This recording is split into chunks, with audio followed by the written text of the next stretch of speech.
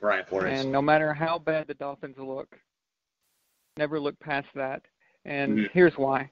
When a coach leaves the Patriots, he's got information on everybody, every single player, every single scheme, and he freshly knows everything about the plays. Not much has changed in that time frame because he was just there. And that's going to help Brian Flores a lot. But from the Patriots standpoint, they only have certain information on Brian, and that's not very useful. Mm-hmm. You know, so he's got a major advantage there. And maybe he wants to win this so badly. Maybe he was focused on this Patriots game and didn't even really game plan for the Ravens. I'm not saying he didn't, but I'm just saying that I've seen this happen before. Eric Mangini used to do this. Last year, look at what the Lions did. You know that the Lions wanted to win this above all else, and then they just fall apart the rest of the year. And then the Titans, Mike Vrabel, you know, although they did pretty good, they went 9-7, but you could see that game mattered to them. And who's to say the Dolphins, and by the way, that Miami has been difficult for the Patriots for whatever reason. It's like some kind of curse or something.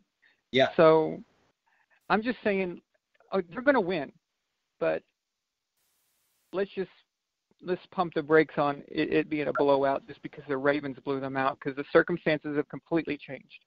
Right.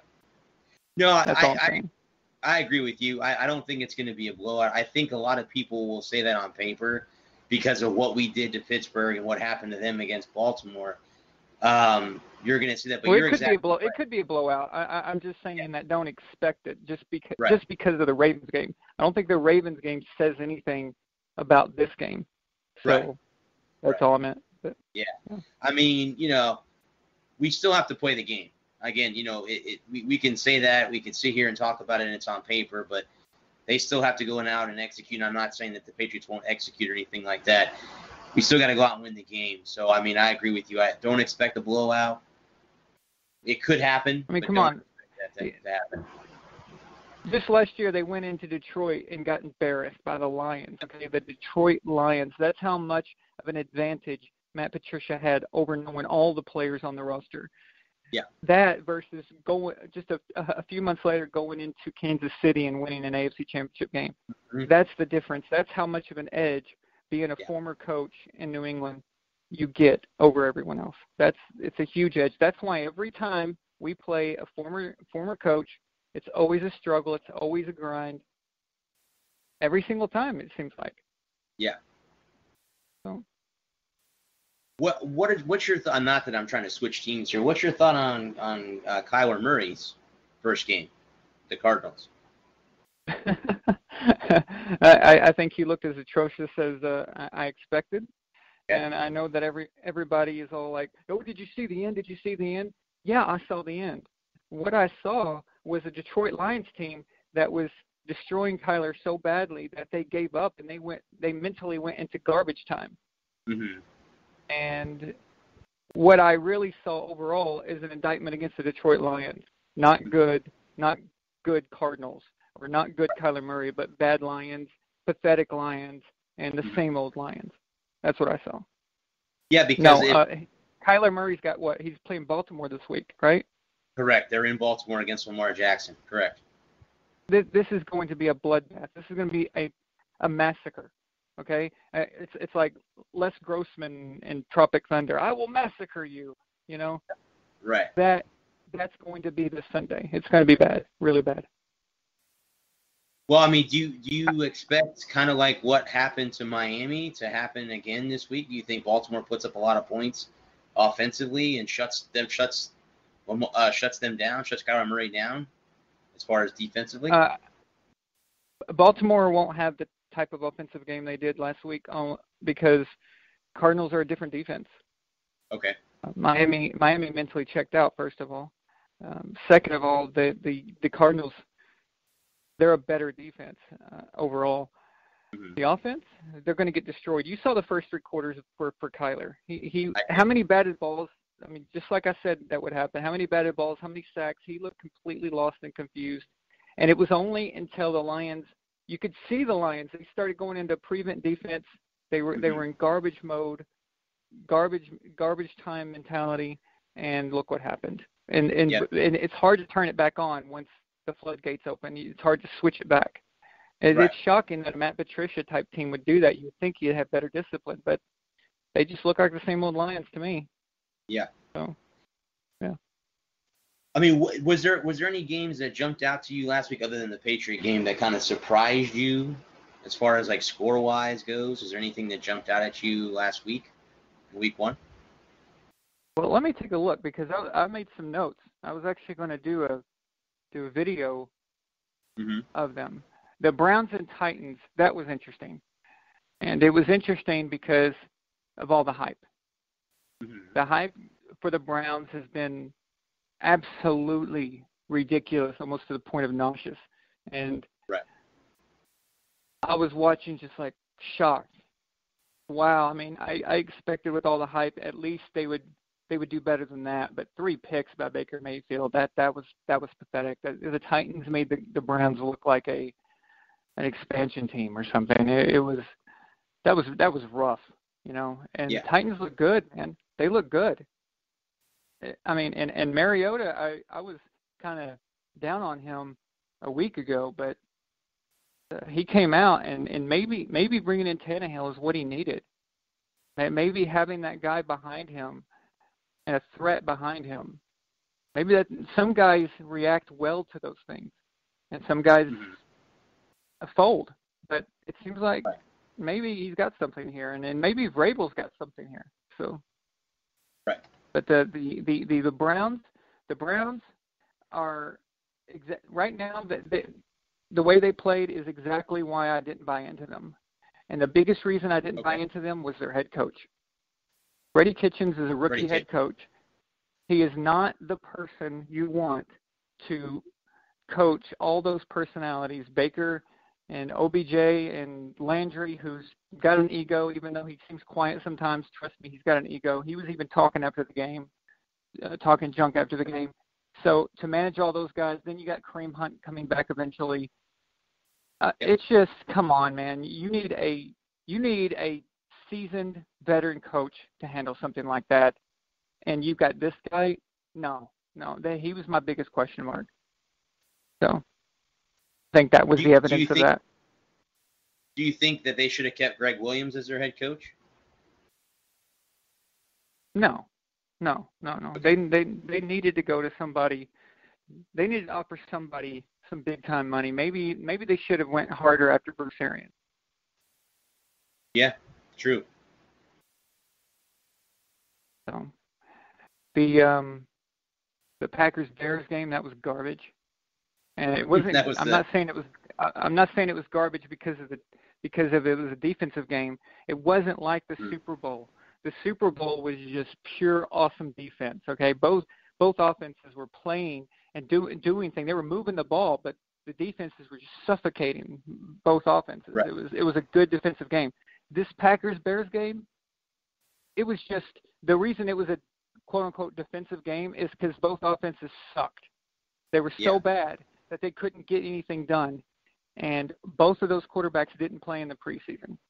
And everybody is complaining, oh, the preseason sucks. Let's shorten the preseason and all this. Really? That Thursday night game and this entire week 1, for the most part, is why you need a 4-game preseason. It's not for us, the fans. It's not for us. It's for the teams. It's for the players. To develop. This is why we get sloppy football in week 1 and week 2 and week 3. It's why I don't place bets on games in the first 3 weeks. It's why I don't give out picks to people, because it's like throwing darts at a dartboard. I might as well just be guessing, because you don't know who these teams are going to be in week 1, week 2, and week 3. You need data. You need some kind of proof of what they're going to be. Now, all these teams from week 1, they may be completely different by week 4. All of them. You never know. So I don't put too much stock into a week 1 thing, and that Green Bay Bears game is exactly why. Mm-hmm. Let's see. Rams Panthers. Man, how about Christian McCaffrey?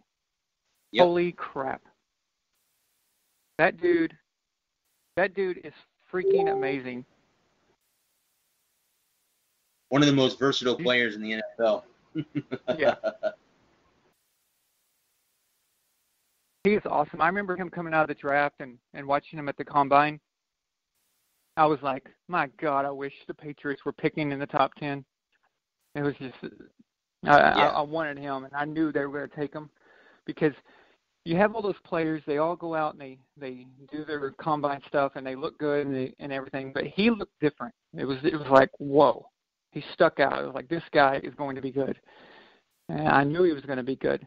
Now the Panthers, they can be good again, basically, but.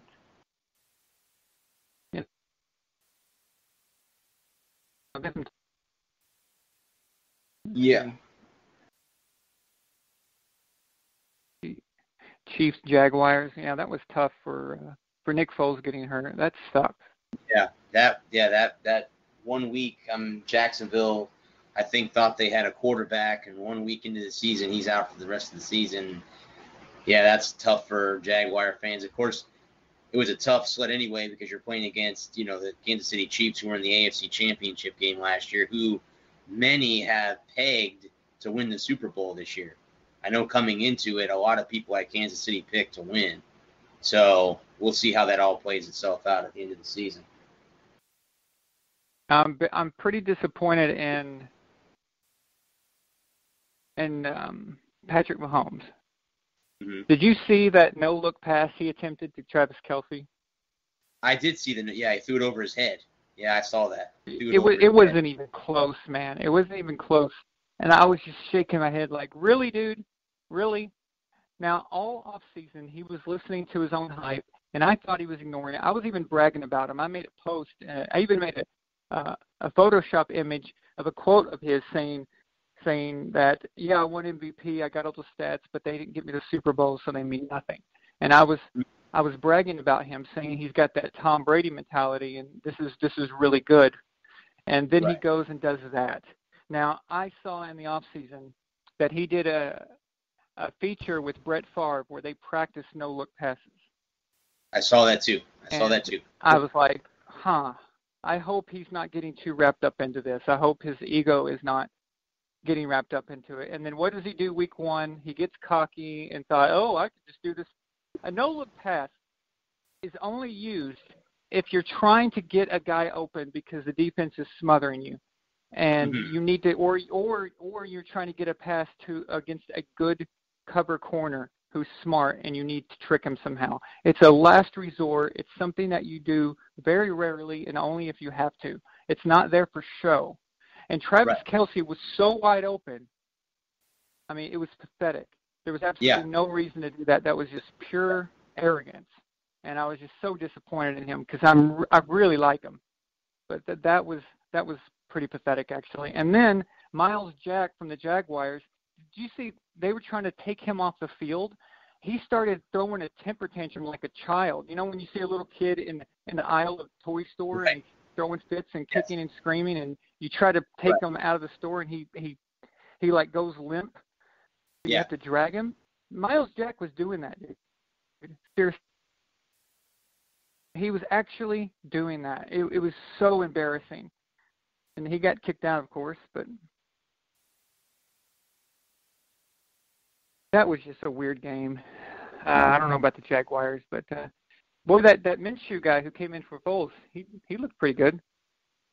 Yeah, he was a good college quarterback at Washington State. He was the talk of the town for a while there when he got drafted. I mean, they were all like, now Nick Foles is hurt. What are we going to do? He's not really that bad of a quarterback if given the chance. I mean, and you still have Leonard Fournette in the backfield. If he can get his head, in the game, they could have a decent offense. I mean, they have a good defense. If Miles Jack acts like an adult, they have a good defense in Jacksonville. So, if they can get corrected on offense, they should be a halfway decent team. Are they going to win the AFC South? No. I think that's going to come down to Tennessee and Houston when it's all said and done. Now that Andrew Luck has walked away in Indianapolis, I don't know what your take is on that. But, I mean, that was a shocker, I think, to all of us when he retired. Yeah, I couldn't believe that. I did a 1-hour live show the first time I ever went live just because of the news. I think it's a